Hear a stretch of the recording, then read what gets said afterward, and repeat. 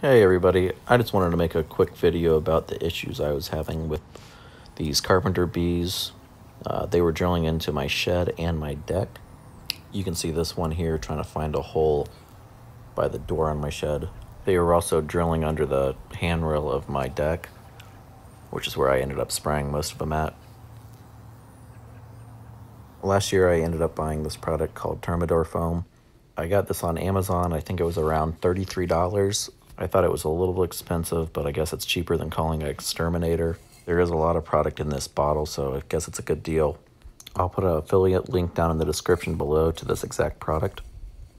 It's pretty easy to use. You just take off the cap and plug the hole up with the nozzle and spray in there. I think you just want to make sure none of the bees are around while you're doing this, just in case they get angry. You'll notice I'm just doing real quick sprays. It does not take a lot to fill up these holes. Thanks for watching, and let me know if you have any questions down in the comments below.